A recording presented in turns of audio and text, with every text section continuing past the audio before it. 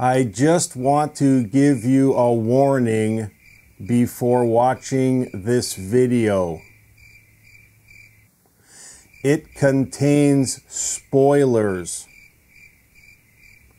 So if you don't want to have this movie spoiled for you, then just click off the video.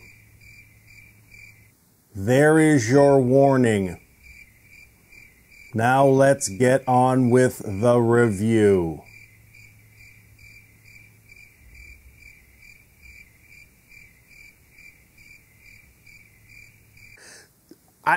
Anyone who could sit through this and for the most part enjoy this long drawn out bore fest, like, what do you do for a living? I'm assuming you knit fucking sweaters for cats or something. I don't know.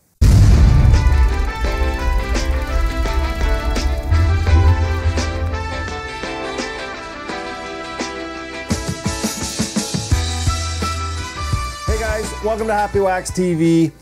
Okay, I just want to say before we get into this movie, if you have trouble sleeping at night, if you're on medication for not falling asleep, or if you have to take like hypnotherapy or something to fall asleep at night, I found the cure. I have found the cure. I have ridden the world. Well, actually, Clayton Whitmer has ridden the world of not being able to fall asleep anymore for people that suffer from that. Throw this fucking movie in, The Arbors, and I promise you, you will be asleep in the first 15 minutes of this fucking 2-hour long fucking movie.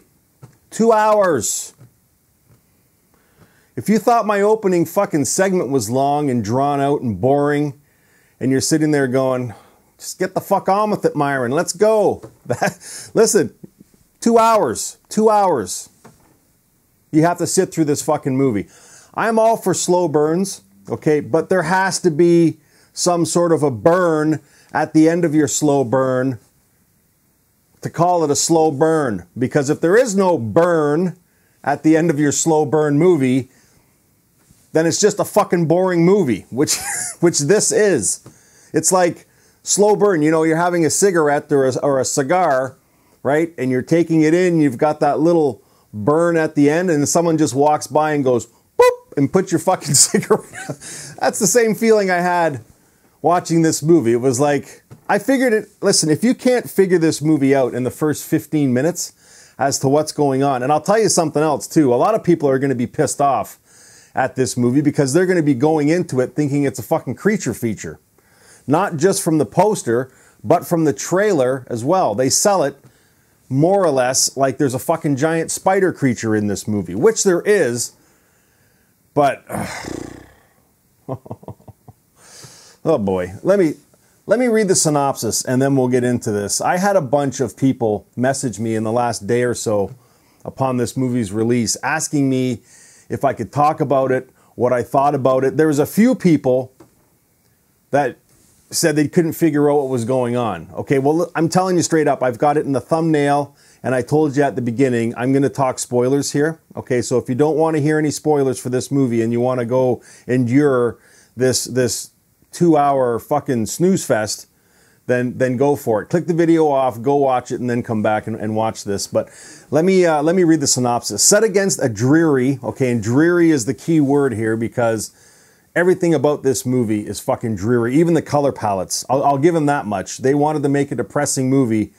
Well, bravo, because you pulled it off. But set against a dreary small town, The Arbors follows Ethan Dwaynes, a reclusive locksmith struggling to keep ties with his younger brother. Ethan's life takes an unsettling turn after finding a strange, small creature and forming a mysterious connection. After a string of unexplained killings,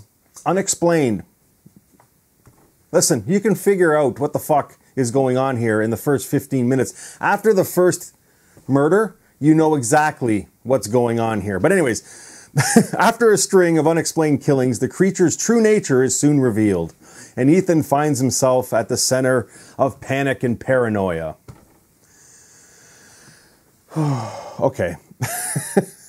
Oh my God. All right, listen. Drew Matthews plays Ethan Dwaynes, okay? He is the brother. His brother, played by Ryan Davenport, is Shane, okay? In the first act, we learn that Ethan is like a lonely, depressed, almost like a recluse, okay? He really has no friends. He really does nothing. He sleeps all day, and then he's an on-call locksmith at night, okay? And he goes to his niece's birthday. He's late for it, but in this scene, in the first act at this birthday, we learn that Ethan he wants his past back. He wants his childhood back. From what I gathered, I think their father either left the family or passed away. I'm not sure, but their family home is still there in this small town. But Shane has his own house, and then Ethan rents this smaller place from somebody because they can't afford to buy their parents' house back. But Ethan is desperate to get Shane back in his life because as they've gotten older, Shane has moved on. He's obviously married now. He's got a little girl and stuff like that. And they've kind of left Ethan, in the dust because he's doing nothing with his life. He doesn't want to leave the town. He doesn't want, he's not really educated. He's fucking a locksmith, and that's all he wants to do. He doesn't have much drive. Okay. But he's desperate to get Shane back, okay? And they show this through a game piece that he brings over and gives Shane as a little present. And Shane really doesn't give two shits about it. So at this point, I'm thinking, okay, this is what this movie's going to be about. Because earlier on in the first act, we see this creature. Ethan runs into this creature. It's living inside a deer, okay? This little spider creature. So he captures it and takes it home with him, okay? And then it escapes after it bites him in the hand. All right, so if you have no thought process, okay, you will think that for at least the first half of this movie, God help you if you can't figure it out after the first 45 minutes of this movie and these killings, these murders that are going on, if you still think that it's this spider creature, then I don't know what to tell you. Maybe you want to call these guys to help you figure out this fucking mystery, okay? Because after the first fucking killing, you know it's Ethan doing it. It's painfully obvious what is going on here, okay? He's killing everyone around him and everyone that is close to Shane so that he can get Shane back. So there's no one else in his life that is ever involved with Shane. Okay, so Ethan can have him back as his little brother, and then they can go on their merry way, and he can get his childhood back. That's what this fucking movie is, okay? But it's just the way it's put forth. It's like there was a couple times I thought to myself, am I watching a terribly written Jim Jarmusch movie? Like, it's that fucking slow.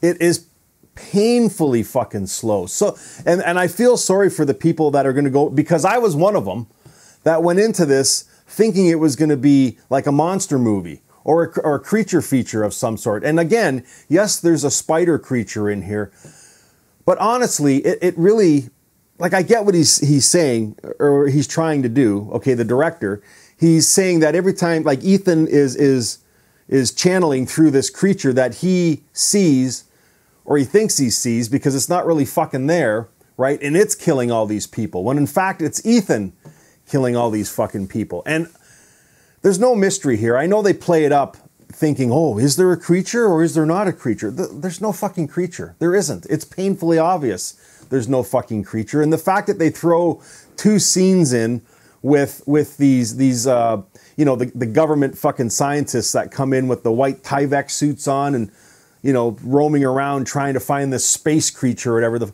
It's painfully obvious that they're not there. Okay, because you just have to listen to what the town folks are saying. No one anywhere in this movie acknowledges that there's any government scientists in this small little town doing anything suspicious. Not once is it ever mentioned. The only person who sees it is Ethan. Okay, and it just gives it away. So, and every fucking scene is drawn out.